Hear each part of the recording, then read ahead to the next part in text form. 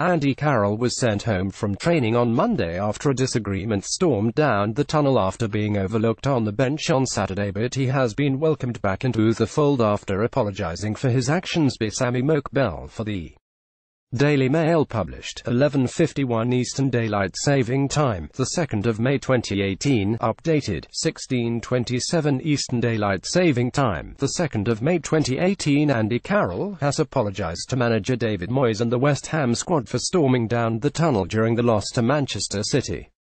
Sportsmail reported on Monday how Carroll had been sent home from training following an argument with Moyes about Sunday's controversial incident.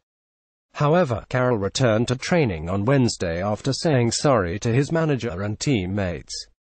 Andy Carroll was banished from West Ham training following a bust-up with David Moyes. Carroll appeared to be angry that he was not introduced as a substitute during the game against City, TV cameras capturing his fury as Moyes made a triple substitution that didn't include the target man. Moyes said after the game that he would deal with Carroll's decision to storm off down the tunnel while his teammates were still playing, and the issue came to a head during a training ground bust-up on Monday. Carroll's involvement in Saturday's visit to Leicester City was left in jeopardy following the heated exchange, but the striker is now expected to be included in the squad. Carroll left the bench before the end of the defeat by Manchester City on Sunday. Advertisement.